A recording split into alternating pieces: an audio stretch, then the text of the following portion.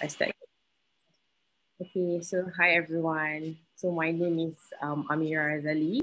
You can find me on Instagram, Amirah Razali. So today, today we will have a special session with the team Merkit. Sebab apa? Cuba you teka sebab apa? Because we just celebrated International World Milk Day. Okay, I pun tak tahu we celebrate apa ni Milk Day punya event. So yeah, in conjunction with that, so we decided to make the team today Merkit. Okay, so today kita akan buat a few. We will make TangZhong milk bread by Annisa. You can see that. Hi Annisa. Our chef, and Mommy Diyana, Mommy D, we call her Mommy D, part of UNO Advisors, okay, under UNO branch, led by Izrin. Okay, hi Mommy Diyana. Okay, so Mommy Diyana akan buat carrot susu kan? Yeah. Her own recipe, okay? Okay, so before we start, I nak tanya, okay, our participants today. So siapa yang kat sini first time join our Zoom cooking show? Dia boleh press 1 kalau you first time and press 2 kalau you dah pernah join. Siapa yang first time join our Zoom cooking show? Okay, Nadia first time join. Siapa yang invite Nadia? Farah Nasuha pun first time juga. Okay. Yes. Who else yang first time? Kita ada, we have Rabia, I think my customer. Siapa lagi yang first time join? I part of the UNO team punya junior team managers. So basically we will always host every single week. Kita akan ada different team, okay? Macam masa raya tu we have buka open house edition, and then we have even keto diet edition. Banyak lah, every week memang ada different team, okay? So if your friends or family cannot join, we will record this session and you can share this recording to your friends and family, okay? Okay, so before we start, I akan present this slide, okay, on today punya session. Let me present it. Okay. So let me share the screen. Okay, so nampak kan? Okay, so today our team is World Milk Day, okay? This is all our chef. Izian cannot make it today, so we have Annisa. You can check out her Instagram, Annisa Amirah. Dia akan buat TangZhong milk bread. Actually, Annisa ni dia pernah jual, okay, roti. So roti from Thermomix. So siapa yang ada Thermomix and you know, korang boleh try buat this one. It's very famous among Thermomix community. And dia macam, you know, very buttery and sedap lah. So please bookmark this at your recipe kat Cookido. And also we will do carrot susu by Diyana, okay? Okay, so we are from UNO team, okay? So UNO team ni, we have more than 280 active advisors from all walks of life. So we have, you know, macam-macam profession. We have doctors, we have pharmacists, we have engineers, we have full-time housewives as well, teachers and macam-macam background lah. So, you know, we make a team under UNO branch and we are very active. So, dalam team UNO ni, if you buy with us, you will get full access to our Telegram recipe library. So dekat sini, this is like, you know, for me the best added advantage that you will get if you buy with us. Sebab dekat dalam Telegram recipe library ni banyak sangat recipe manual. You know, we convert recipe from Chinom, and then recipe, you know, ayam gepuk, Chinese recipes, Malay recipes, banyak lah, sangat-sangat banyak recipe yang kat dalam ni. And we also include ada tips and tricks kalau you ada Thermomix, okay? So if you don't have Thermomix yet, kalau you know, once you purchase with us, we will give you the link to join the Telegram group. So dekat dalam ni memang best lah, you know. I memang banyak sangat buat recipe dekat dalam our Telegram group ni. Okay, so on top of that, you know, if you buy with us, UNO team, you will get the 24/7 customer support group. Okay, we have 11 customer support group now. Okay, so to answer all questions. So dekat dalam support group ni, we will share whatever that we cook. Okay, we will add all the customer in that group, in the group dekat WhatsApp. Okay, so if you have any question macam, oh okay today, you letak resipi tom yum sedap. So nanti adalah yang customer lain or advisors akan share. So everything is here lah. All communication dekat our customer support group memang sangat-sangat best lah. I memang macam my daily tu I memang selalu buka the customer support group. I tengok what they shared, what they make using Thermomix. Okay, so we also have team weekly Zoom cooking show. So to inspire you untuk apa yang nak buat, macam you Thermomix kan.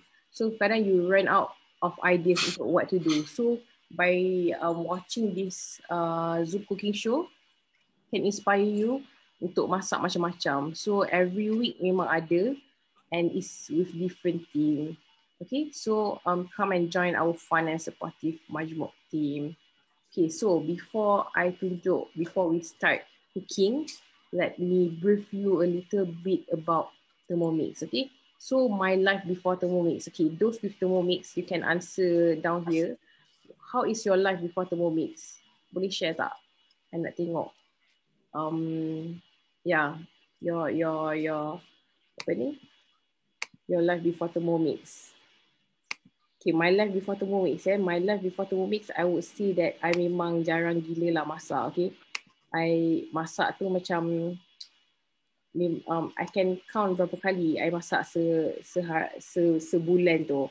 Okay, memang sebab you busy kerja kan. Before ni I kerja, so you nak masak pun, most of the time I will eat outside, and I memang opt for ni lah, Grab food and Food Panda. So I think many can relate with that kan. And also don't know how to cook. I think I can cook, but sometimes you buat kadang rasa sedap, kadang rasa tak sedap. So end up you akan jadi macam okay, malas lah, better I masak kat luar. So end up you tak masak pun. And of course, I think many can relate with this loss of appliances. I believe many of you have, steamer, bread maker, apa lagi, blender kan, macam-macam kitchen appliances. So I have a lot of kitchen appliances, and now after I have Thermomix, I already sold off my kitchen appliances. Ada satu benda je, okay, rice cooker, sebab in Thermomix, it have 24 functions and above. So why do you need all these kitchen appliances? And Thermomix is a German-made technology. It's like they said, a Tesla of the technology. So yeah, you should invest in the machine and replace all of the appliances with one Thermomix, okay? And this is, the number one yang I rasa orang malas nak masak, sebab ada banyak sangat benda nak kena basuh, You nak masak, contohlah, you nak masak sambal je, tapi nak kena basuh sudu, mangkuk, nak kena basuh, pisau. So, benda tu makes people macam, oh okay, tak apalah, better I order je, kan? Because you nak masak simple dish, you have to spend like 1 or 2 hours just to eat for 5 to 10 minutes. So that's why people opt for eating outside or just order from Grab food. Okay, and then food allergy. Those who have food allergy, for example, my daughter dia ada eczema and also ada allergies. She cannot eat egg and also peanuts. Okay, so banyak sangat benda macam cake, certain cake dia memang tak boleh makan. Waffle. So when I have Thermomix, benda tu semua I boleh buat sendiri kat rumah. Okay, and take away food like I said before. Okay, my passion. Of course, all of you, what you want is basically family happily eating together. You don't want to waste your time. Contohlah masa raya kan, I want to relate, during raya. Okay, masa raya kita nak spend time dengan our cousin, nak buat borak kan. Bukannya nak masak duduk dekat dalam dapur berjam-jam kan. Kaki pun sakit, especially the elderly. You nak duduk kacau rendang sampai 5-4 jam. Macam guna Thermomix, you masak rendang, you letak campak, you biarkan je. And I can talk with my cousin. Even I buat sambal hari tu, I masuk-masuk, oh okay, I biarkan, I buat borak dengan the guest. Okay, easy cooking. This is all that we wish for, and also healthy eating. Sampai bila we want to keep on ordering kat luar and makan kat luar, because after all, it is our health. The number one thing, macam I always relate, you buying a Thermomix, it's like you investing in a health insurance. Okay, sebab you bayar, contohlah, you bayar insurance RM300 sebulan. Okay, so you know, if you contohlah you eat crappy food, you know, tak habis makan mamak and you makan benda yang semua berminyak kat luar, you know, at the end of the day your health pun deteriorate and yeah, semua pun ke laut. So you know, why not you invest in the machine that can be used for 10 to next for the next 10 to 15 years, and you know, you can eat good foods for not for you alone but for your whole family. Okay, so this is what we wish for you know, in our life. Okay, so what is Thermomix? I believe ramai sebab I beli Thermomix 2 years back. Okay, time tu tak famous sangat macam sekarang. Okay, so Thermomix ni actually dia start daripada 1961 lagi with a blender. Okay, and then dia masukkan it add the heating function, and after 2014 dia ada cookie dough, which is integrate the wireless function dekat dalam machine ni. So contohnya macam you nak masak, contohlah hari ni you plan nak masak pancake.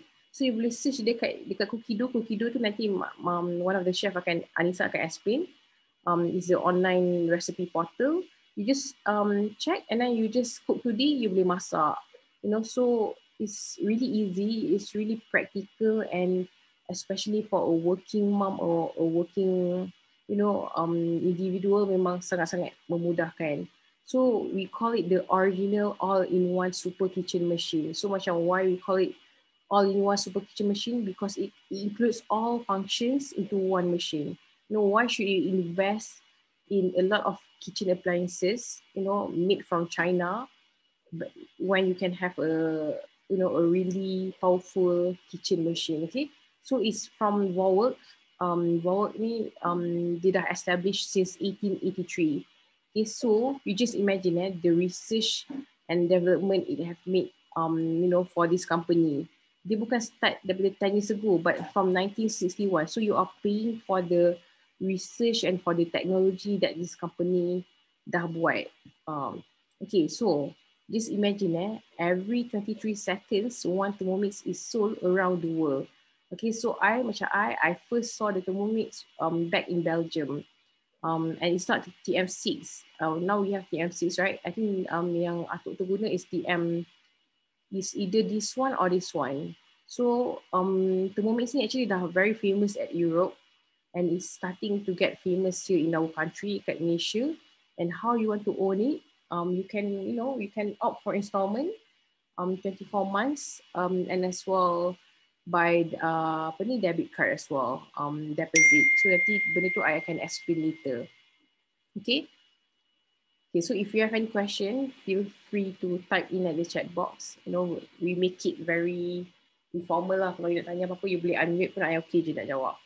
Okay, okay. So apa yang you akan dapat kalau you beli Thermomix? Okay, so you can see here, those yang ada Thermomix akan tahulah benda ni semua.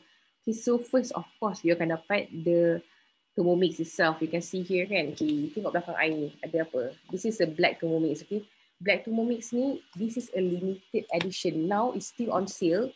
Okay, once dah tak ada sale, no more. Okay, you nak bayar 7-8 ribu pun you memang tak akan dapat sebab this is a limited edition unit. Okay, this is the black Thermomix. You can see here, right? Okay, so this is the screen. And this is the locking system. I tak buka lagi actually the sticker. And this is the mixing bowl. Mixing bowl ni dia boleh cater for 2.2 liter. So macam contohnya kalau you nak masak untuk 6 orang pun still boleh. This is the mixing bowl. Okay, this is the measuring cup.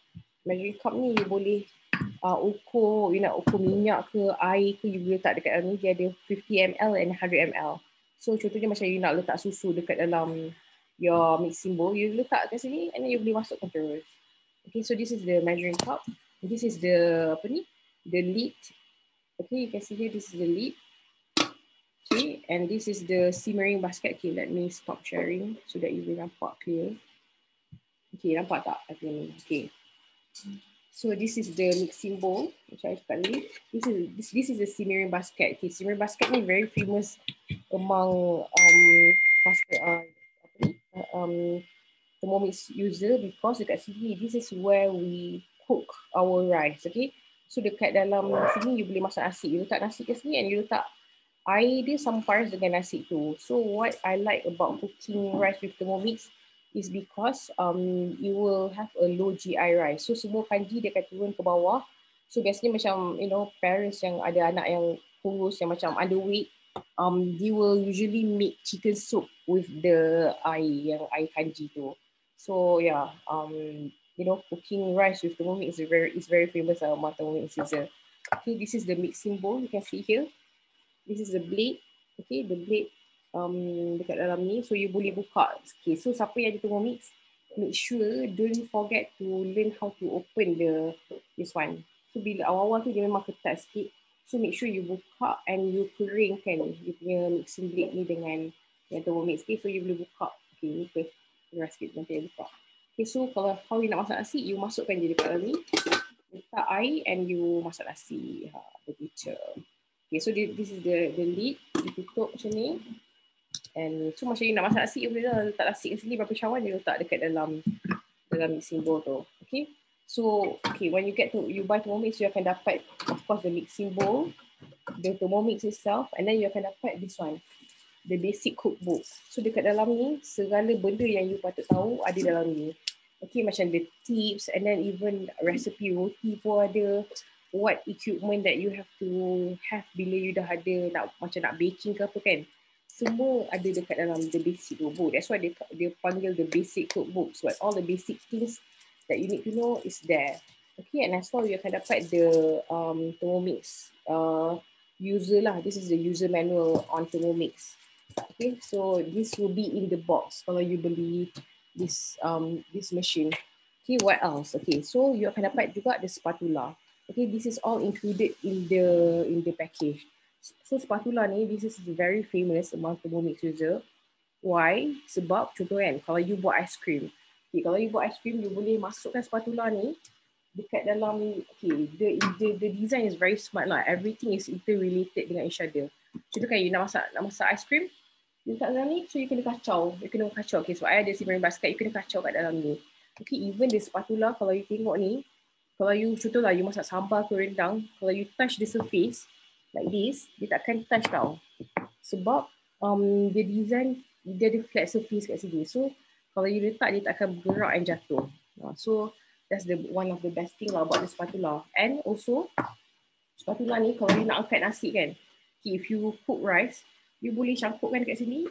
Okay, so you angkatlah nasi macam ni. So you tak, you tak pegang the simmering basket sebab dia panas kan. So this is all part of the safety features that you have in Thermomix, and as well, you know, all the design dia dah fikir dah. Because you just imagine, machine dah lama, it's not new. So the technology of the machine is really memang orang cakap, memang powerful lah.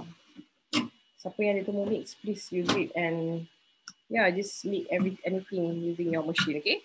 Alright, so apa lagi you akan dapat? So varoma dish ni pun you akan dapat. Okay, you tengok ni.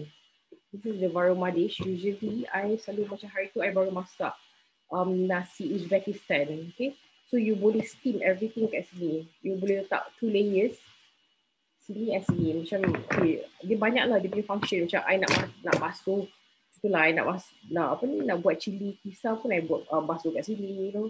You boleh tapis using the varoma dish. So you nak buat steam ikan, pie, steam fish pun I letak steam kat sini. So memang banyak lah function dia. So what you do is you letak sini varoma ni is used for steaming, okay. So you just put on top of the machine macam ni. So jadilah macam ni begitu, okay. Okay, so this is the splash guide. Okay, ni pun you akan dapat, you tak payah beli pun, you don't have to add anything. So I selalu dapat question macam, oh Mira, do I need to add anything if I buy Thermomix? No, you don't have to. Unless you nak the blade cover peeler, that is the additional items lah. Kita nak peel potato. Splash guard ni is for high temperature cooking, okay? So you put on top of the Thermomix macam ni, okay? Untuk you nak masak, contohnya macam you nak masak kacang, you nak goreng kacang, kan? You nak goreng ikan bilis, you akan letak lah the splash guard. Basically, this is to avoid oil splatter. So yeah, you'll get this when you buy the Thermomix. Okay, so macam ada question macam, oh, can I fry ayam ke apa? No, you cannot. Ayam is, you kena goreng kat kuali. But if you want to macam you nak masak ayam dekat Thermomix macam all honey free chicken wing, and banyaklah resepi kan. Macam apa, ayam masak kicap ke, ayam sambal ke apa, you boleh masak with Thermomix. Tapi goreng ayam, no, okay? Tak boleh. Okay, so let me share back the screen. Okay, so macam tadi I explain, okay, you dapat, okay, I lupa nak tunjuk the butterfly. This is the butterfly whisk. Okay, so what you will do with the butterfly whisk is you akan whisk, you know, macam whipping cream ke, you nak buat nasi goreng ke, you nak buat mi pun lah, you akan guna butterfly ni. So benda ni semua you akan dapat bila you beli Thermomix, okay? Okay, so one thing that you have to know about Thermomix, the design and quality is, you know, remarkable lah. It's really, you know, it's really awesome. Like they said, it is a Tesla of kitchen appliances. Memang betul pun. And the motor is very powerful and frictionless. Okay, there's no heat. Sebab contohlah, okay, kalau you masak kan, kalau you guna blender, you guna kejap je dah panas kan, you gonna stop. Tapi with Thermomix, you know, because the motor is frictionless, so it doesn't generate any heat. Okay, so it's safe for you to continuously use it. Jadi macam kalau I guna macam I rasa macam, oh okay, I dah guna macam I buat sous vide kan at least dah sejam, I can stop lah kejap. So yeah, you boleh tengok lah, but you know it's frictionless and it doesn't generate heat, so it should be okay. Dia tak dah terbakar ke apa kan. Okay, so Thermomix is all you ever need. Okay, when people question me, why do I need to spend on Thermomix? You know, it's 6,998. But you know what? You just imagine kalau you beli all of this, you cuba kira berapa banyak you bayar. Okay, it's actually more than 8,000 lah easily. Sous vide ni, I think if you go to a 5-star restaurant, a Michelin restaurant, they serve a good steak and they actually sous vide the steak tau. How they sous vide the steak is dia akan water bath the steak. Dia akan water bath the steak for at least 1 hour, so you akan dapat a very tender and juicy steak. For you to pay about a good steak dekat luar, a good restaurant, you kena bayar at least, you know, at least you spend 200 ringgit for a good steak. Tapi you buat kat rumah, you cuba kira berapa ringgit. You bayar just for the steak, I rasa tak sampai 100 ringgit pun. Ini kalau if you're talking about a good steak lah. Okay, if you want to spend for the machine, usually cost you about 3,000. That is only sous vide. But if you tambah, add up all the kitchen appliances, okay, so especially orang yang belum kahwin ke apa kan, yang tak beli lagi kitchen appliances, you can actually, you know what, you just pay the deposit for Thermomix and you can replace all the kitchen appliances. Okay, even yang dah ada pun kitchen appliances, you boleh actually jual. Actually ada jual dah, I punya banyak gila kitchen appliances ada jual. The bread maker ada jual. Okay, rice cooker semua ni. Apa meat grinder, slow cooker. You can actually grind your meat using Thermomix. Okay, soup maker, egg cooker, grater, dough machine. Okay, your kitchen aid. Okay, you jual kitchen aid satu tu je dah berapa kan? Dah 2,300. So when you sell that, you can actually pay the deposit for Thermomix. And you have to know, you bayar Thermomix ni, you boleh guna for at least 10 years, 15 years. Orang yang dah ada Thermomix, you know, TM31, the age of the Thermomix is 25 years. So you just imagine, you bayar 7,000, 6,988, but you imagine berapa lama you boleh guna the machine. So when people question me about the price, this is what I will tell them. And as well, the functionality. Ada ke machine yang bagi tahu you, oh okay, I nak buat resepi ni and confirm jadi and confirm sedap? Tak ada kan? So yeah, you have to think about that. Okay? Okay, so if you have any question ke apa, you just type in at the chat box. Okay, we make this interactive. Kita nak borak seorang kat sini. Everyone okay kan? I hope I tak. Okay, so I'm done I'm done speaking. Next I will pass this over to my friend. She's actually my advisor. Okay, Annisa. Annisa ni dia pernah jual. Okay, actually you bayangkan you boleh buat business through Thermomix. Ramai yang ada Thermomix buat business and they generate a good income. Okay, some of them jual lemonade, some of them jual pastry, cake. Memang tak payah cakap lah, banyak sangat orang jual cake. It's 11 o'clock. Okay, and a lot of things. Okay, if you ada Thermomix, you buat dia punya paste semua memang sedap. So okay, let me pass over to Annisa. Maybe you boleh share your experience jual roti before, and Annisa akan buat TangZhong milk bread. Okay, over to you, Annisa. Hi everyone, morning, Assalamualaikum. Salam.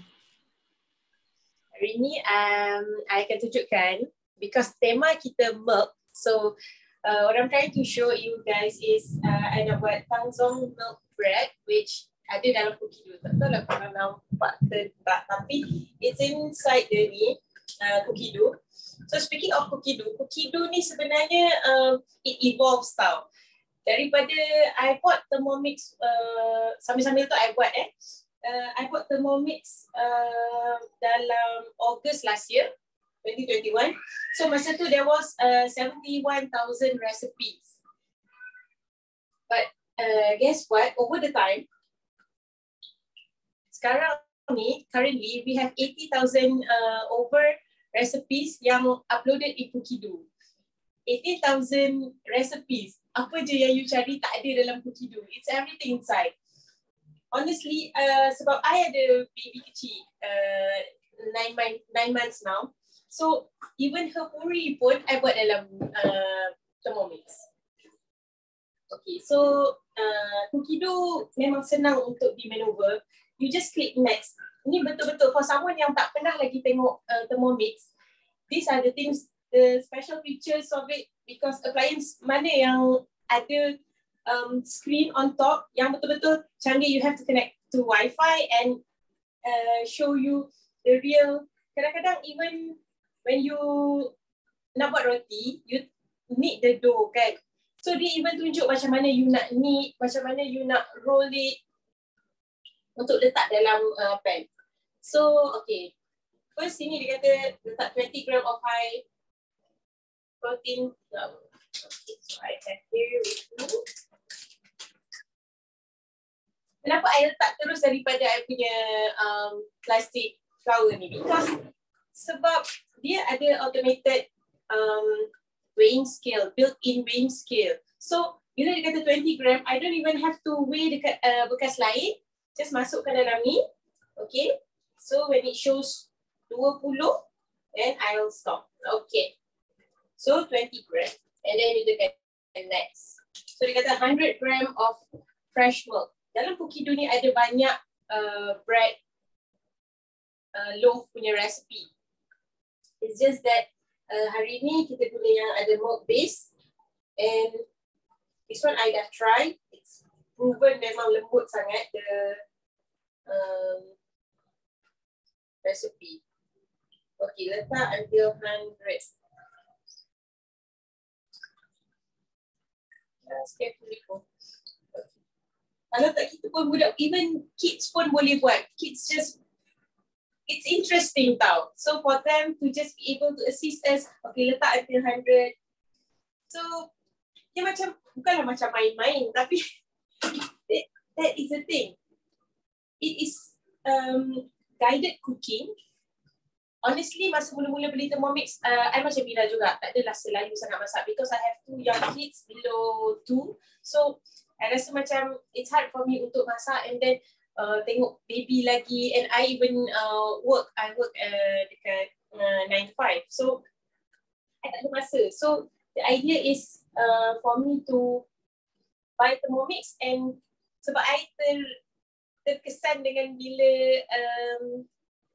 there is a statement yang macam masak-masak and you tinggal je. And apparently that is the thing that I wanted to prove myself. Betul. Thermomix ni you letak-letak je dan you tinggal. Okay, dia bagi arahan very detailed. Insert measuring cup into mixing bowl lid. So this is mixing bowl lid and this is the measuring cup. So you can take it off. So measuring cup because dalam ni ada untuk you letak like 100 ml or 50 ml punya air, dia ada measuring dekat sini. So it's a measuring cup. And you just put the lid, you tekan next. And then dekat sini ada 3 sign here and 1 dial, and then for 3 minutes that everything in cookie dough dah preset. So you just have to turn the dial je. So for 3 minutes at 80 degrees Celsius, we just have to press it until speed 3. So it will stir itself. So kenapa roti? Okay, why I choose bread today? Because with Thermomix, bread is my food. I rasa bread is my favorite. I suka makan roti. So beli roti dekat luar, kira ni kalau sekali pergi bakery tu mesti nak habis RM20 lah, macam tu beli ni, beli tu beli ni. So I said to myself, why don't I try to make it my own, and kalau I nak letak more of the ingredients, apa I nak letak, extra sausage ke, extra sauce ke, apa ke, then I can do it on my own. Even I make pizza, so kita letakkan topping kita sendiri. So that is why I think Thermomix ni help me in that way. Buat roti bukanlah sesuatu yang macam, for me, everyone boleh masak tapi tak semua orang boleh buat roti, because roti is very tricky bila you have to deal with yeast tau. So yeast, kalau macam hari ni I'm using this small yeast punya packet, but I have a bigger one, so the bigger one tu dah habis, so I'm using the small one. Small one ni senang because sekali ni ialah 11 grams, so it's kena dengan setiap kali buat, buka sekali je. Yeast kalau you tak simpan betul-betul, dia boleh expired and roti you takkan jadi. So macam-macam lah nak kena yeast testing lah kalau nak buat. Tapi dengan Thermomix, kalau you beli yang small ni, kalau you letak je dalam ni, insyaAllah jadilah, because of tengok kalau kat sini 80 degrees Celsius. Why 80 degrees Celsius? That is the time kalau yeast untuk dia menjadi roti, untuk dia hidupkan yeast tu, dia perlu certain temperature. So kalau kita buat je, kita buat pakai tangan kita je, uli and everything, banyak benda yang memainkan faktor. Macam hari ni gelap nak hujan, so kita kena tahulah macam mana tu handle yeast kita, macam mana tu nak bagi dough kita kembang nanti. Okay, sebab why I choose roti juga as my side hustle business, because macam I kata lah, I paling suka roti. So at first bukanlah nak jual sangat, more on nak beli Thermomix lah. Lepas tu buat-buat roti like family and friends suka. So they said, why don't you just jual lah, because they like it. So from Pukido punya recipes, but I improvise to my likings. So I letak fillings dekat dalam, and I make few varieties lah. So that is when they bought it, and repeat customer I semua macam banyak family and friends and words of mouth. So okay lah. Honestly, until now, from my side hustle business, jual roti saja dah berbalik modal dah my Thermomix. Yeah. Okay, so just click next on it. Okay, so macam dekat sini, let's stand for 10 to 15 minutes. So tak payah kacau dia. Biar dia 10 to 15 minutes just doing it things. So I'm just going to show you guys apa kat dalam ni. So dia jadi putih macam ni. So biar je. This is specialty Thermomix, sebab resepi tu dah di-proofkan oleh HQ yang kata it's a fail proof punya recipe. So we just have to trust lah to the machine for me. Okay, and then beside of I kerja 9 to 5, so then on the weekends I buat roti. Tapi sekarang tak ada masa nak iklankan, tapi I buat je roti. So household memang dah makan roti sendiri, dah tak lama dah tak beli gardenia sebenarnya. Tapi one loaf tu macam my small house ni just me and my husband and my 2 younger kids. So a week boleh tahan macam tu. Tak sampai a week, maybe 4 to 5 days, sebab yelah bawa pergi makan lah semua. So aside from that, I pun sebenarnya ada buat lollipop punya business. So this is my lollipop. Okay, lollipop buat sendiri. Yes, using Thermomix you can do lollipops on your own. So actually this week on the weekend, Jumaat, Sabtu, Ahad, kita ada SSF punya roadshow bersama Thermomix. So our team Uno akan berada di SSF My Town dekat sebelah IKEA Ceras tu. Okay, so I joined the one on Friday. So I make lollipops. Actually, I buat jual dekat lollipops ni. So, I put a small tag here for anyone. Itu sebenarnya the idea came because of my daughter punya kindergarten. So, dia nak suruh bawa a few goodies lah for the kids. So, I think why not I just make one. Since my daughter suka sangat lollipop. Plus, I know I won't be putting something ridiculous. Of course lah, lollipop punya sugar. But the colorings, the flavoring, semuanya I approve. So we know what we choose for our kids and the friends to eat lah. The idea to sell things is limitless lah with Cookie Do. You think you want to sell jam? I pernah buat jam, I pernah buat kaya using Thermomix and it turns out so good. Macam lah yang kita pergi dekat bakery ke macam. And yang penting, we know what we put inside. Well, daun pandan pun I just took it from my mom's house and then it cost me so murah rather than nak beli satu tub tu. Jam pun, we use the fresh strawberry. I beli strawberry from Cameron Highland. I ordered masa tu. So, tu yang benda yang best about Thermomix ni. You selalu boleh alter benda tu how you like it to be. You nak jual 100 ml, nak jual 500 ml ke.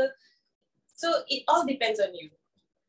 And then with Thermomix, you actually can cook at low temperature degree Celsius tau. So kadang-kadang ada benda yang healthy way, we wanted to use olive oil. So olive oil has a very low, it has a low cooking point, boiling point. So, bila kita guna conventional cooking using the stove, we cannot control how the degree Celsius of the kepanasan untuk olive oil to masak, olive oil to panas. If we burn it, it will be toxicated. So, kita actually tak salah. Kita nak guna olive oil for our health because we are health conscious.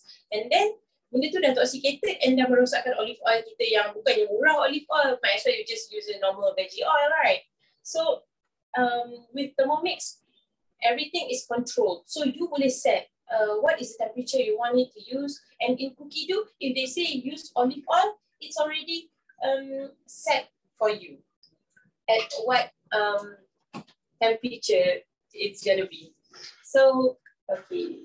When we still let it stand for 10 to 15 minutes, we still can press next and we even can open preview. Open preview means, oh kita lupa lah, lepas ni dah tak apa. So this one tulis egg yolk. So we can prepare egg yolk. So these are the things yang function yang tak ada dekat mesin lain.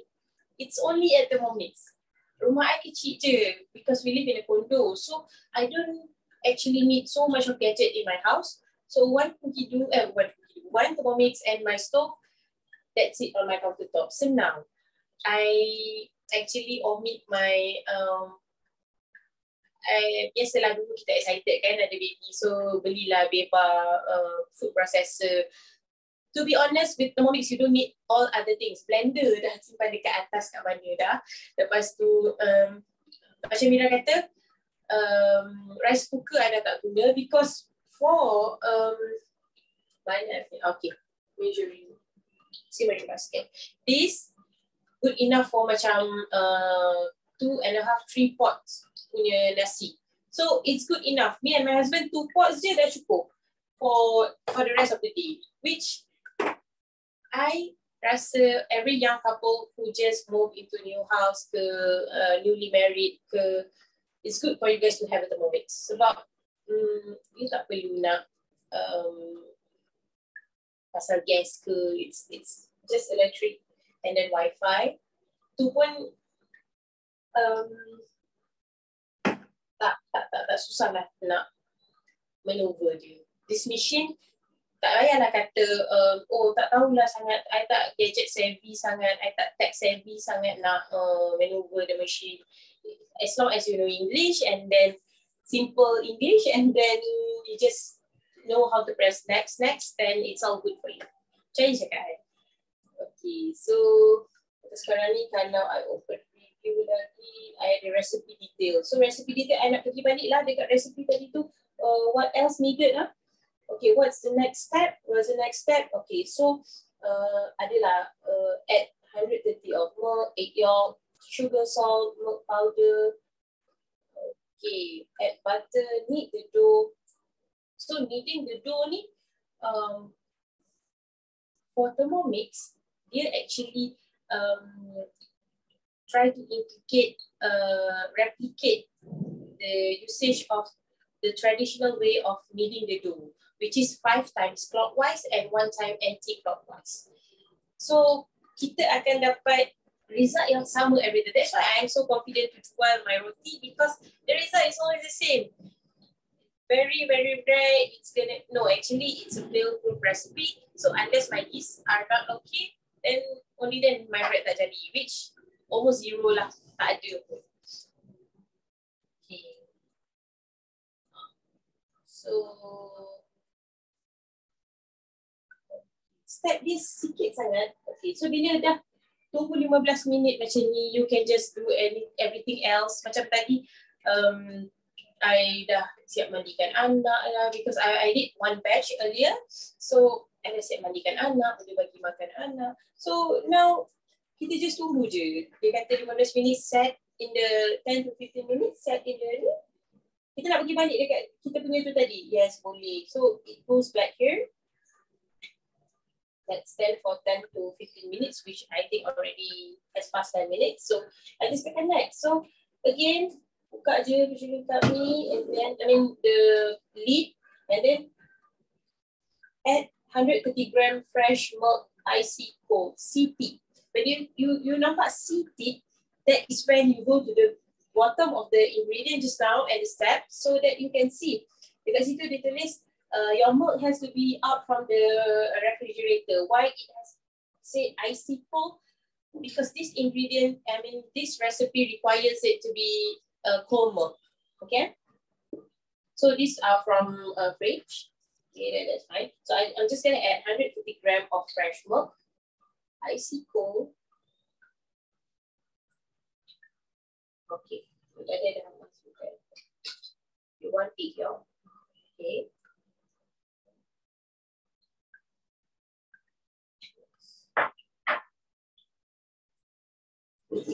Sugar. Semuanya I guna daripada bekas je. Tak payah nak ada bekas lain lah.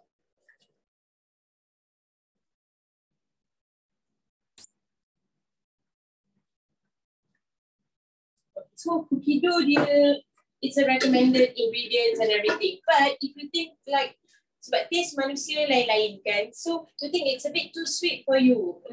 Kalau tak roti pun benda lain lah, then you can alter to your liking. Tapi kalau banyak sangat, depend on the recipes outcome lah.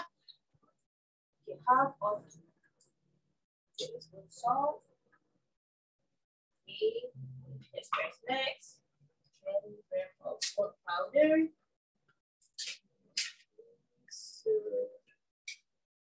Semua dah ada weighing scale, so tak payah keluarkan weighing scale lain. Then, 290 gram of high protein flour, bread flour. Nampak tak betapa detail ni? Dia kata what type of flour you have to put in. That is when you tahu. Orang tak pandai baking pun boleh bake lah macam ni.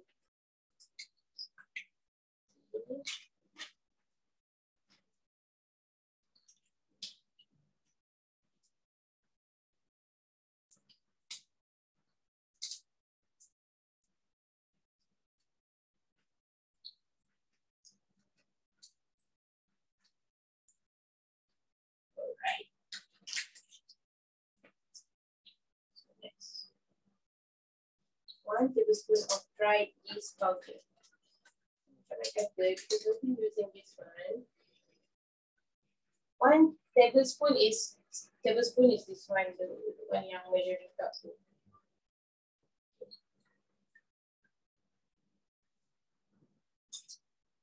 Press next. Insert measuring cup into mixing bowl lid. Then for 4 minutes, dia akan knead. Okay. So the kneading process, bunyi dia memang macam tu. memang macam kenapa boleh kuat sangat. But it's okay, it's actually doing its thing. It's there. Dekat sini pun ada kneading. So again, kalau you nak klik preview, okay, apa next lah? Okay, butter. So you prepare butter. Sebab tu lah this is, currently we are living in 2022 where technology happen to be in the kitchen.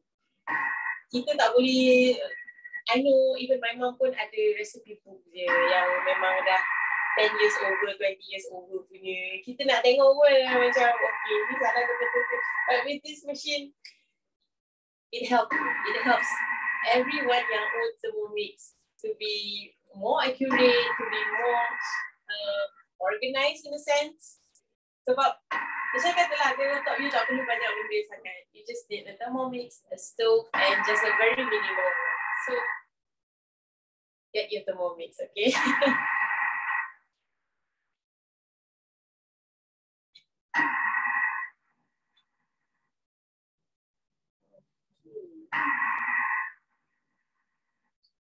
Even dekat sini dia ada tulis maximum 6 kg.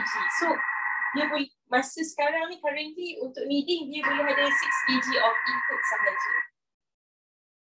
Semua benda tu dia bagi tahu. Even if you press tips and tricks, so kat bawah dia ada macam-macam bagi tahu. You have to use ice water lah, you have to use what kind of utensil is suitable for this recipe. So prepare is the key. That I biasanya sebelum nak masak something, a night before that or a day before that, I'll go through, I'll run through, and then even grocery list, whatever you want to buy or you want your husband to buy, you can send to them.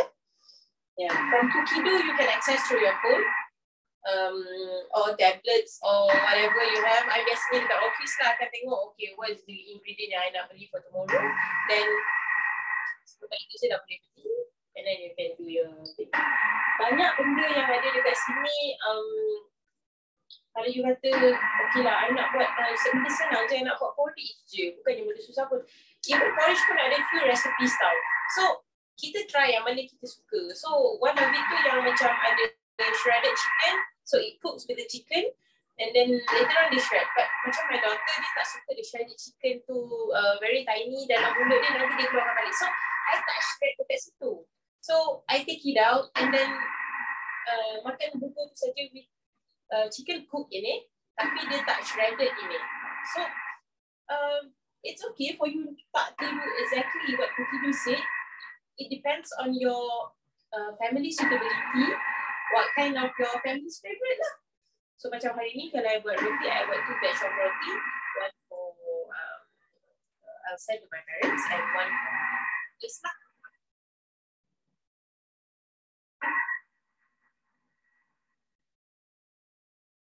Okay, kalau tengok dekat sini tinggal 39 second.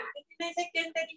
I tak ada benda nak basuh sekarang. Tapi kalau tadi ada 4 minutes tu, okay, I dah pergi basuh, siapkan everything. And then boleh sapu lantai ke, masukkan baju ke washing machine ke.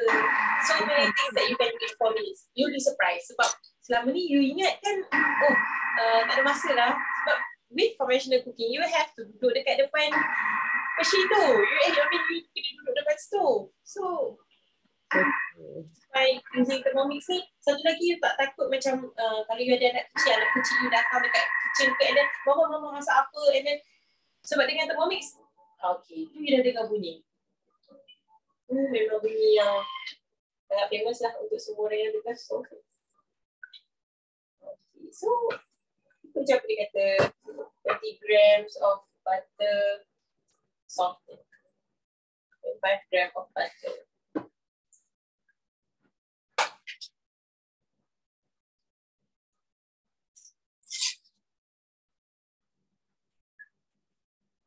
Yeah, dia ada built-in machine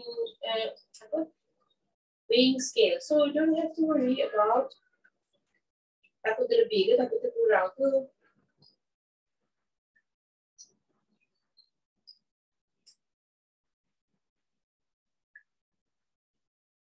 Okay.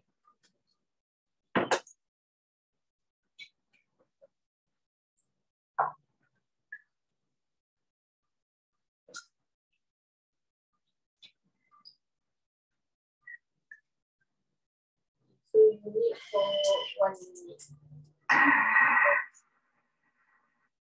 So just follow step by step, then you'll get there.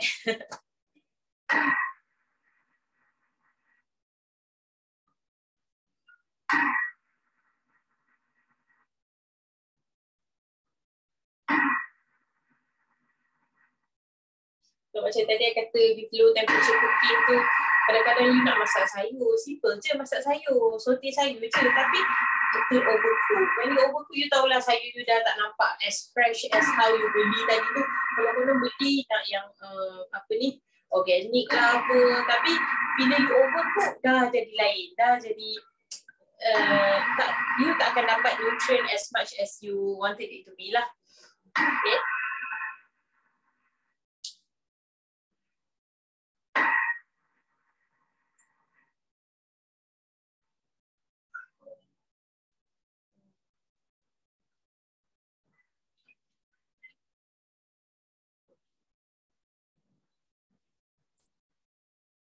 So just follow je. Biasanya I nak suka dia proof dalam punya bowl ni lah. Kalau you pegang ni, bowl ni macam a bit warm because it has been set to a temperature yang mana sesuai untuk dough tu mengembang. That's why. Okay, Mira?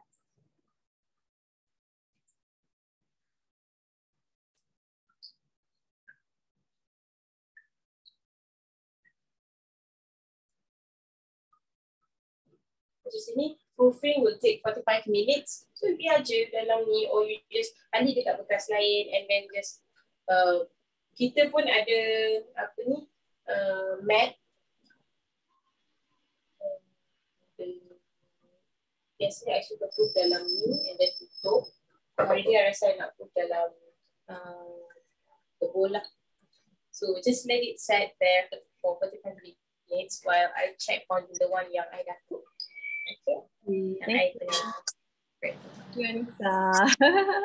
Okay, so next we have Mami Diyana. Okay, so Mami Diyana akan buat carrot juice. Okay, Mami, you ready ke? Okay. Mami Diyana? Ready. So over to you, Mami Diyana. Thank you, Annisa. Okay. Jadi.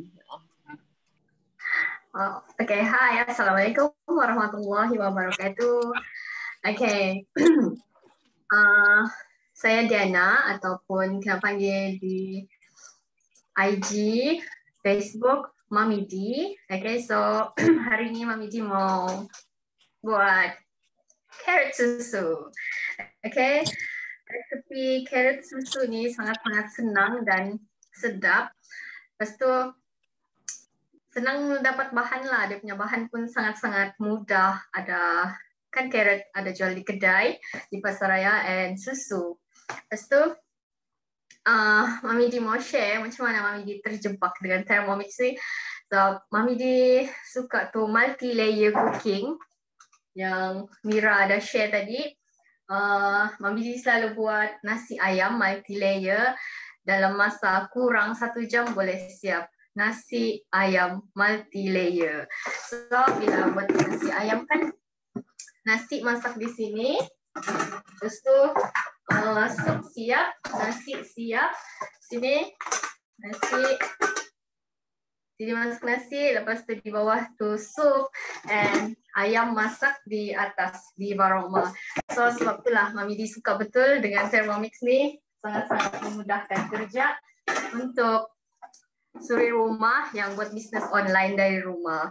Okay, tidak semestinya untuk suri rumah je Thermomix ni, tapi untuk seluruh lah. Okay, sebab memang sangat-sangat memudahkan.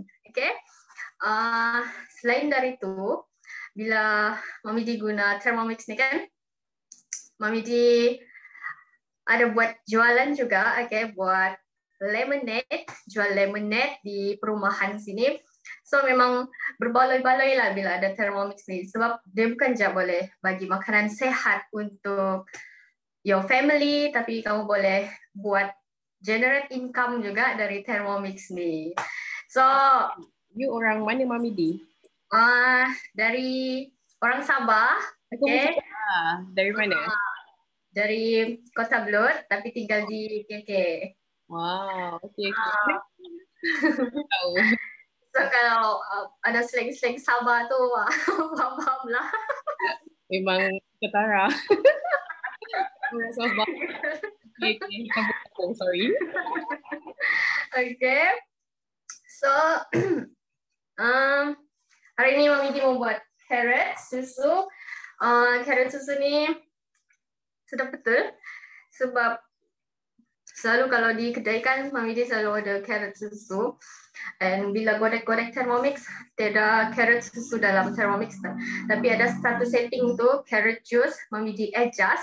So, guna setting tu, adjust. So, guna carrot, dia punya bahan carrot, susu, air sejuk, and gula. Gula ni optional lah, kalau mau letak gula pun boleh, dan letak gula pun boleh. So, tengok. Time duduk je pun boleh masuk dalam Thermomix. So kalau kamu malas macam kalau lah perempuan kan mama-mama biasa ada macam mood malas mau berdiri lama-lama di dapur kan. So duduk je pun boleh masuk dalam Thermomix. Okay, so easy. Okay, Mami di start, okay? Mula letak carrot. Okay, letak carrot dalam tu sebab dia mau chop dulu. Sangat-sangat senang. Yang ni kamu boleh buat create recipe. So,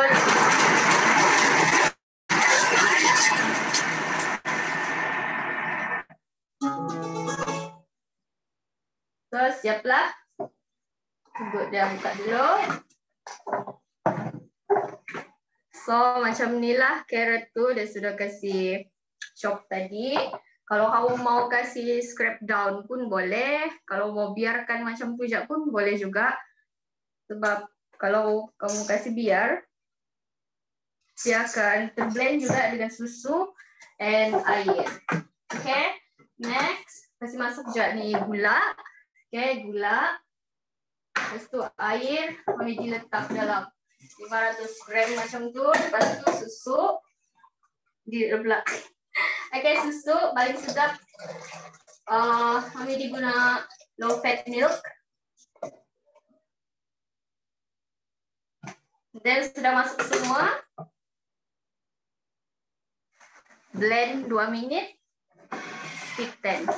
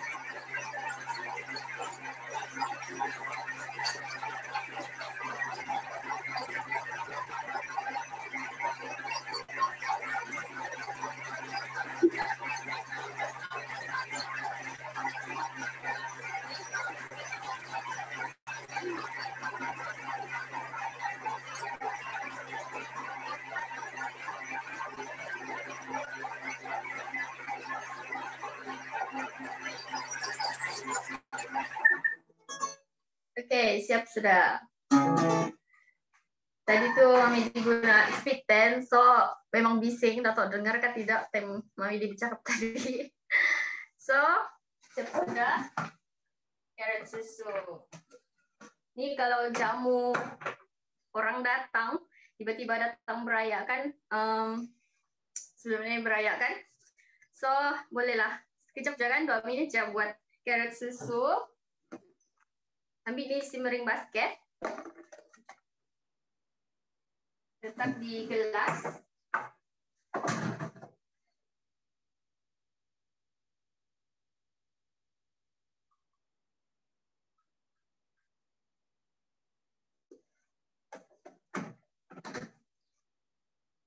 So, siap sudah carrot susu. Kalau lagi suka banyak susu, boleh tambah lagi susu. Tapi kalau kamu suka macam nampak lagi carrot dia kan, mana macam begini pun boleh juga. Okay, macam ni. Tengok carrot susu. Wow, sedap. Kejap nak buat carrot susu dalam Thermomix. So, selain dari buat jus kan, time raya hari tu, Mami Ji raya pertama lah. Time raya pertama tu kan raya mengejut. So, small family lah. Mama datang dengan aunty-aunty dari Labuan datang. So, Mami dibuat nasi Uzbek. Yang tu buat sampai 4 batch. So, berapa orang? Mungkin dalam 30 orang lah. Macam tu. So, 4 kali buat nasi Uzbek dalam Thermomix. Buat nasi Uzbek ni pun multi-layer cooking. So, memang Mami sangat-sangat suka lah dengan multi-layer cooking ni. Sebab sangat-sangat memudahkan. Nasi Uzbek sini, sup sini, and ayam di atas. Macam di warung mana lah. Macam tu yang Mami beritahu tadi. So, memang sangat-sangat memudahkan. Jamu tetamu pun, sebab sebelah Mami dia family selalu buka restoran. And diorang pun sendiri cakap, pujilah tu nasi Uzbek tu sedap. Wow, bila tukang masak yang puji nasi Uzbek sedap. Happy lah kan? Okay. And setting mode lain yang ada dalam Thermomix ni kan, yang Mami Di suka, bila ada anak kecil, okay, ada anak buah lah, okay, ada anak buah Mami Di datang dari Selangor, dia mau masak bubur. Masak bubur pun senang dalam ni. Cuci beras, letak ayam, letak carrot kalau mau, and then tinggalkan je macam tu. Okay? Sebab dia setengah jam, kasih biar je. Biasa kalau masak di stove, mau kacau tu bubur panas, and then kalau terlampau panas tu api kan dia boleh terpercik di tangan. So memang bila ada Thermomix ni, wow, memang sangat-sangat memudahkan ibu-ibu. Okay, lagi-lagi kalau ada anak kecil memang sedap betul dia punya bubur, and sangat-sangat senang. Sebab tak payah lagi mau shredding ayam, sebab dia boleh shred ayam dalam ni sekali. So jimat masalah sambil masak bubur dalam tu, dalam masa setengah jam boleh sambung jaga baby atau sambung-sambung buat kerja lain ataupun buat apa-apa lah, tunggu dia panggil je. Okay? Lepas tu paling best lagi guna Thermomix ni, dia ada pre-clean mode. Yang ni pre-clean mode ni Mami Di selalu guna tiap kali masak dalam Thermomix. Sebab setting ni sangat-sangat memudahkan. Biasalah kalau ada orang mau masak, rajin masak, mesti mesti malas juga mau cuci. Okay, Mami Di macam malas mau masak. Malas mau cuci. Biasanya malas mau cuci bila masak mie goreng kan. Bila masak mie goreng dalam kuali, macam malas mau cuci tu kerak-kerak. Tapi bila masak mie goreng dalam Thermomix, lepas siap masak mie goreng, tuang tu mie dalam bekas, and then buatlah pre-clean mode. Pre-clean mode ni pun sangat-sangat senang, dalam 8 minit je. Sambil makan, sambil tunggu Thermomix siap cuci. Okay? Kira macam setiap jam makan, Thermomix pun siap sudah cuci sendiri. Macam itulah. So sambung boleh bilas, and then sambung buat next dish. Macam tu. Okay. Next, menu-menu yang Mami Di pernah buat dalam Thermomix, buat sagu gula Melaka. Sagu gula Melaka sangat-sangat sedap and best juga. Dia guna kettle mode dulu, lepas tu dia punya sagu tu cantik terbentuk. Dia nak pecah-pecah. Biasa kalau masak sagu di api kan rasa macam tak pandai mau adjust macam mana suhu dia, macam mana mau tunggu tu sagu siap masak. So bila masuk dalam Thermomix, masuk air, kasih panas air, and then kasih masuk sagu, pusing-pusing, tunggu dia siap. Buat gula Melaka pun dalam Thermomix. Lepas tu letak susu, jadilah sagu gula Melaka. And paling best, tak payah kasih keluar scale lain. Okay, sebab Thermomix ada scale sekali. Okay, dia ada scale sekali. So kalau kamu masak apa-apalah benda kan yang perlu mau setting, macam mau sukat-sukat bahan. Biasa orang yang baru belajar masak ni kan dia cakap, kalau mau minta ajar masak, ni kok agak-agak je bahan dia. Ini garam, Mak, contoh lah, Mak tanya Mama kan, Mak, macam mana banyak ni garam nih? Kok agak-agak je? Oh, macam mana agak-agak tu? Untuk yang first time mau masak, agak-agak je tu, tak tahu macam mana mau agak. Tapi bila ada Thermomix ni, bolehlah ikut scale tu, berapa gram, berapa gram, berapa gram. So, dia punya rasa pun tak lari. Bila suruh anak masak pun, yang selalu kalau Mami Di malas masak, Mami disuruh anak masak. So, kalau suruh anak masak pun, dia ikut je tu, arahan berapa mau masak, berapa mau masuk bahan, apa bahan next. So dia tekan je masuk bahan, masuk, jadi. Gitu je. Senang betul. Okay. Antara kek yang Mami Di pernah buat dalam Thermomix ni, sponge cake, kek pisang, yang itu kek pisang husband Mami Di pun pernah buat. And jadi, dia punya kek pisang sangat-sangat sedap. Kek pisang ni pun Mami Di pernah jual juga, guna resepi Thermomix. Memang sedap lah. Siapa belum try kek pisang punya resepi dalam Thermomix, kau mesti try. Sebab sedap, senang, mudah. Dia punya bahan pun senang je. Senang didapati. Okay.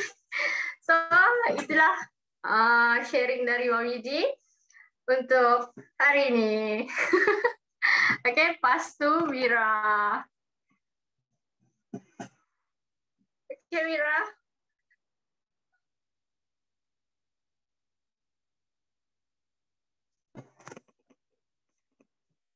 Oh, Mira belum ready mungkin. So, kalau kamu ada soalan pasal Thermomix. Hello, hi. I'm back. Okay. Okay. Hi, Mira. Okay, pass to Mira. Okay, thank you Mami Di. Okay, actually, patutnya sekarang ni Izian akan do the mango something. But Izian dia punya anak ada HFMD. You know, now ramai sangat budak kena HFMD. So I'm gonna replace her. You know, macam pengacara Nona kan, kejap kat sana, kejap kat sini. Now I dekat my dry kitchen. Okay, so I'm gonna do mango lassi. Mango lassi ni memang my favourite lah. You know, I akan letak Greek yogurt. Sebab Greek yogurt tu dia akan buat jadi macam, mango tu jadi macam masam-masam. So jadi sedap. Okay, so, okay, without further ado, I will show you how to do mango lassi. Okay, so first, nampak kan? Okay, ni semua bahan-bahan dia. I dah set dah dekat my cookie dough. I nak buat mango lassi. Okay, so I tekan kat sini mango lassi. Okay, so I tekan start cooking. Okay, start cooking. So dia tulis kat sini, put 400 gram ripe mangoes, cut in pieces. Okay, I actually baru je balik daripada kampung. Okay, and cuba you tengok this is actually mango daripada rumah my parents dekat kampung. So you tengok mango ni besar tak besar kan. So memang banyak lah mango dekat rumah my parents. So memang dia manis and you know memang banyak gila. So memang kita selalu buat mango juice, mango milkshake, tapi our favourite is mango lassi because it's very healthy. Jadi Greek yogurt, you know, it is good for pencernaan. And I memang suka lah buat guna Thermomix. So you tengok ni, I dah potong dah. Mango lassi ni baru buat tadi. Sebab last minute kan I nak prepare for this one. Sebab ada mango. Okay, so this is the mango. So like what we always do, we campak. Okay, dekat Thermomix ni is where we can really campak whatever that we have. So first I campak dulu mango.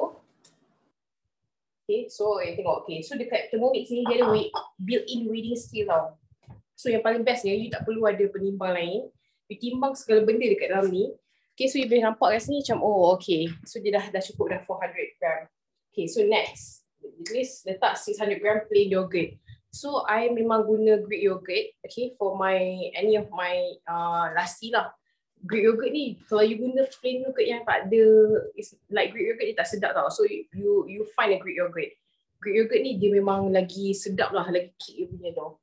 So I masukkan my Greek yogurt. Okay. Okay, haruslah tak cukup kan.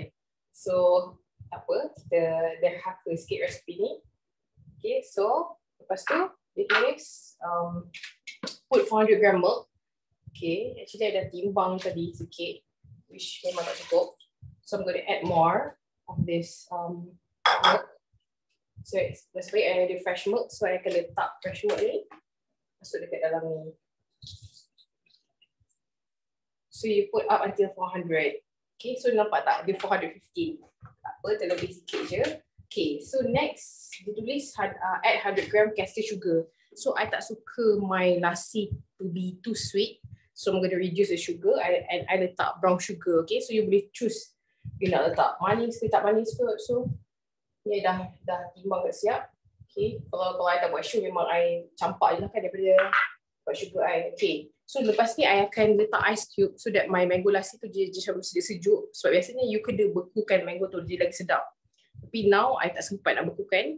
So let me take the ice cube first.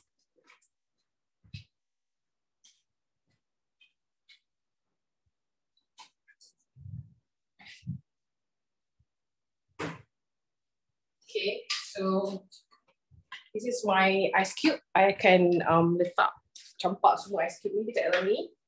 Okay, so that dia lagi sedap lah mango lassi tu. So you pun boleh, you know, for your milkshake apa, it's better for you to apa ni, bekukan dulu you punya mangga.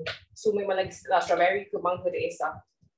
Okay, so you can letak all the ice tu lekat pula. Sebab I dah letak tu. Okay, dah. Okay, so you put all ice cube. Okay, so dah. Lepas tu dah campak semua. Okay, you tutup punya lid ni. When you tekan next, you blend to speed 10.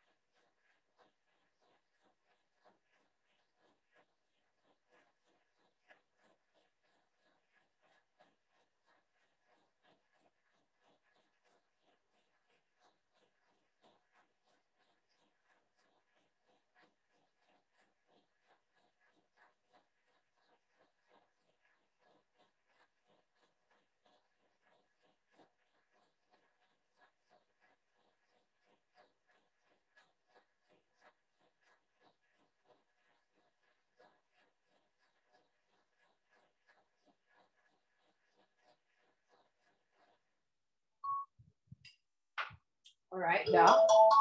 Okay, so you know, you just blend everything. You know, even though macam you ada another fruits like apricot ke apa kan, avocado, you can make also apricot using Thermomix. Okay. Okay, so you cakap transfer to a jug. Okay, and you sejukkan. Okay, so this is my mango lassi. You know, tengok senang gila kan. You nak beli ni entah berapa. Oh, okay. Actually, I lupa. I nak tambahkan salt. Salt ni buatkan your mango lassi lagi sedap sikit. So, I tambahkan sikit garam. So, kita blend sikit lagi. Sebab kalau even teh tarik pun, kalau you letak salt, memang lagi sedap lah. Okay, letak dalam 15 minutes. So, kita blend sikit lagi.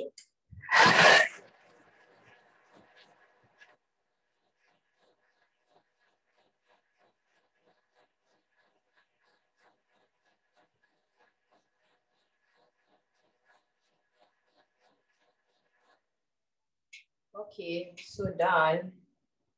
Okay, so you tulis serve chill. Okay. Alright. So inilah kejadian mango lassi. Look at this. You can just pour this into, a jug or glass. Letak dekat jug ni, nampak sikit. Okay, this one. And this one for me to drink. Okay, sambil I host, sampai I enjoy my mango lassi. Tengok ni, sedap ke tak sedap? Cuba tengok ni Sekejap I minum dulu. Memang sedap gila lah. Boleh terpengsan ni minum ni. Okay, so I'm gonna take over from my laptop. Okay, so I offkan ni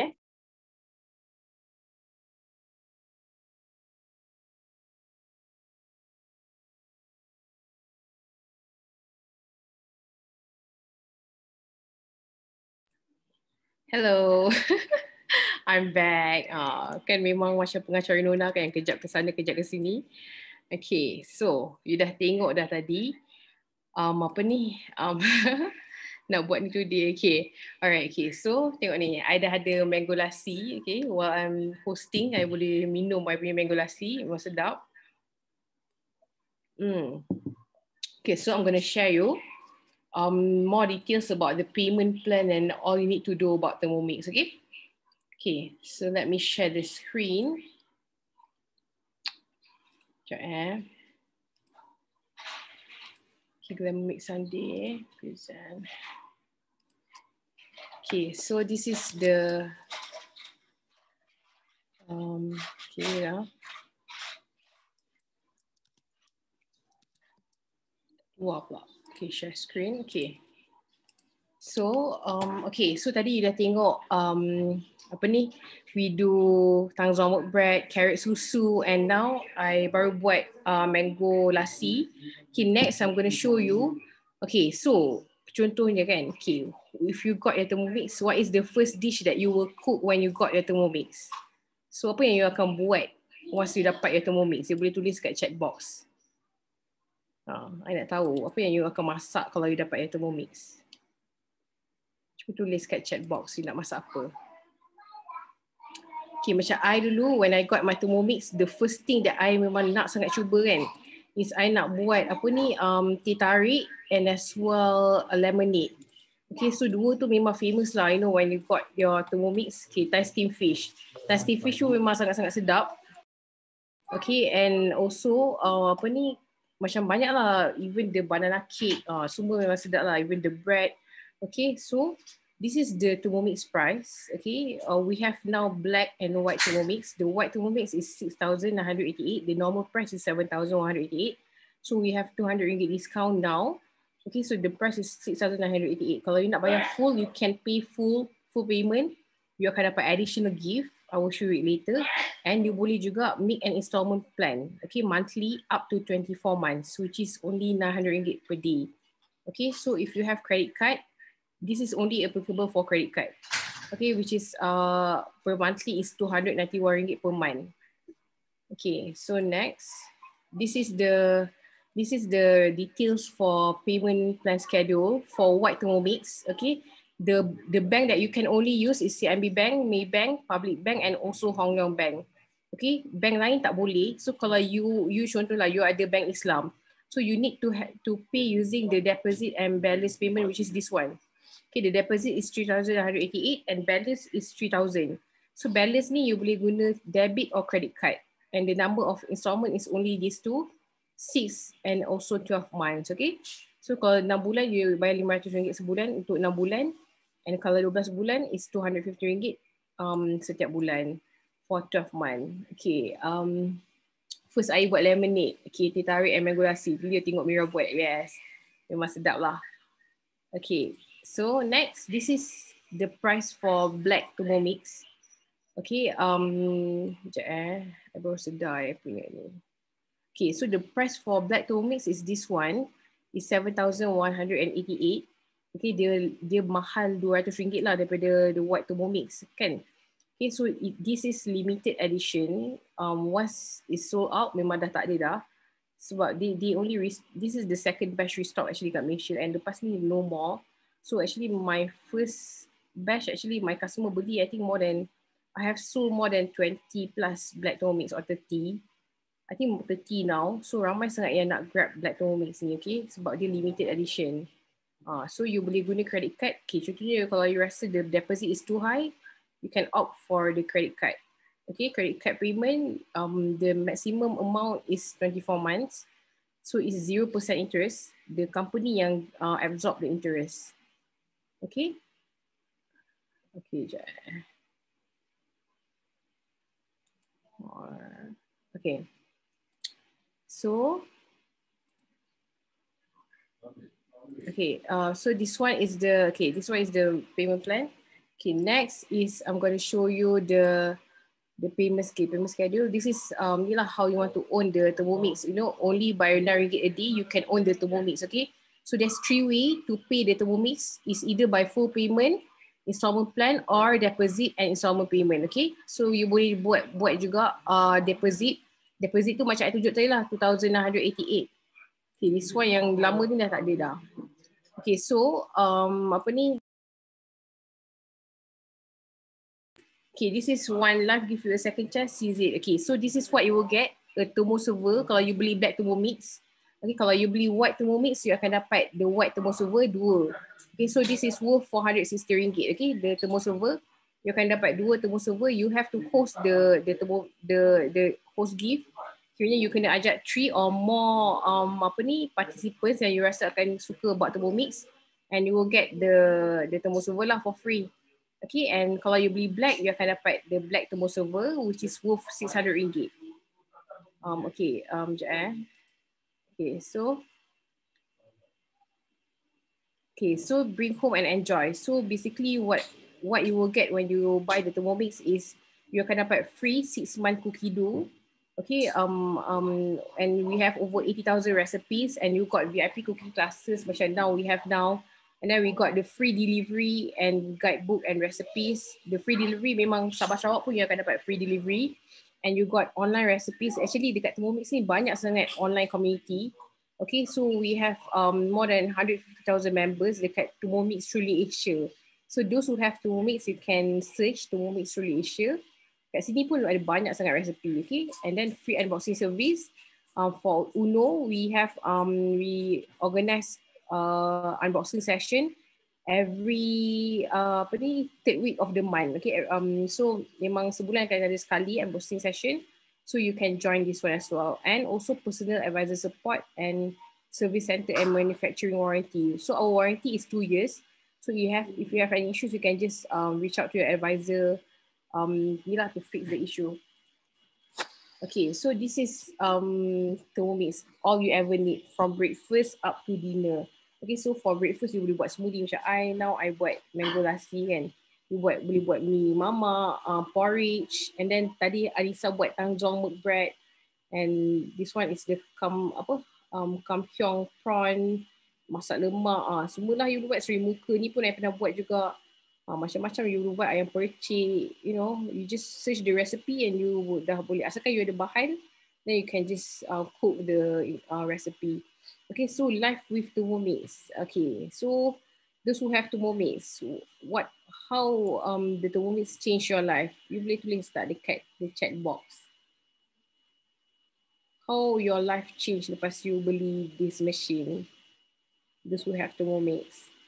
Okay, macam you tengok dekat sini, life with Thermomix, you can cook and work at the same time, and then you can cultivate good eating habits, and then you don't have to wash a lot of cutlery semua tu. Is auto cooking and also auto washing.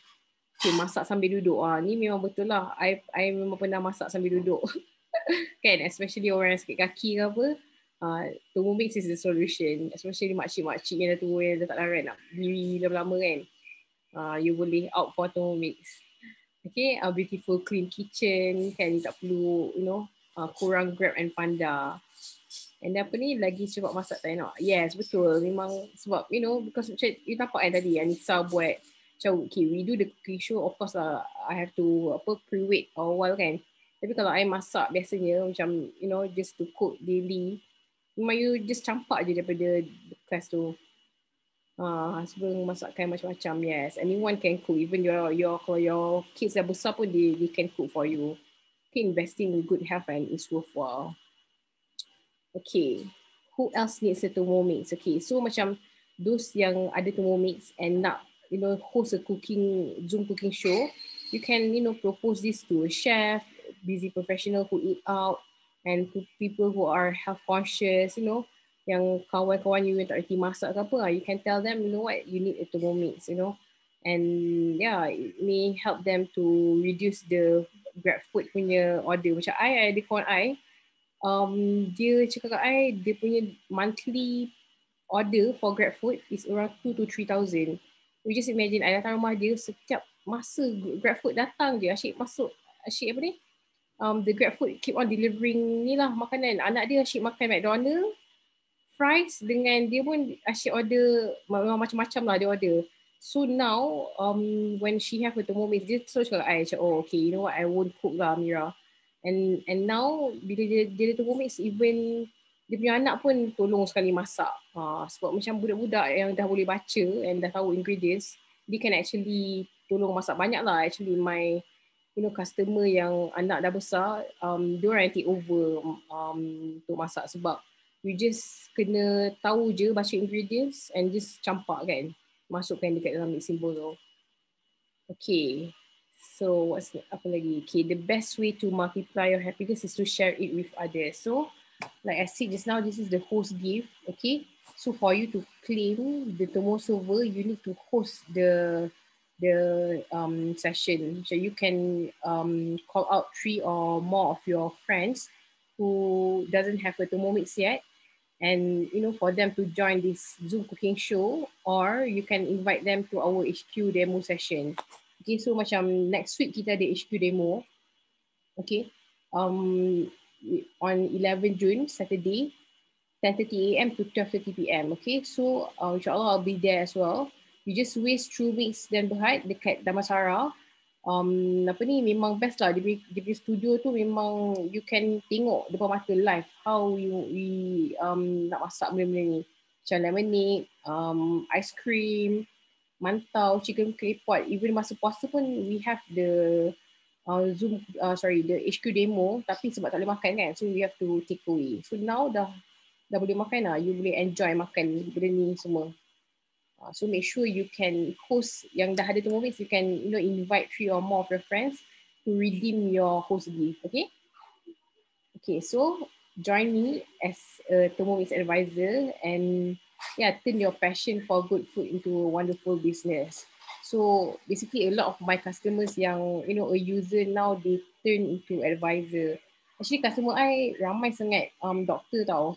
So ramai, I even pergi ke klinik kesihatan to conduct sebab dia nak redeem the host gift kan. End up I punya customer tu jadi advisor. Memang ramai lah I punya customer jadi advisor, sebab why not, right? You memang guna Thermomix ni, so you got a good commission.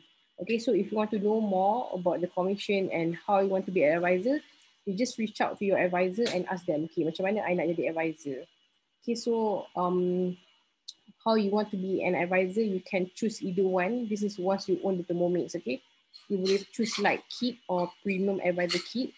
So kalau premium advisor kit ni, you boleh dapat the trolley bag.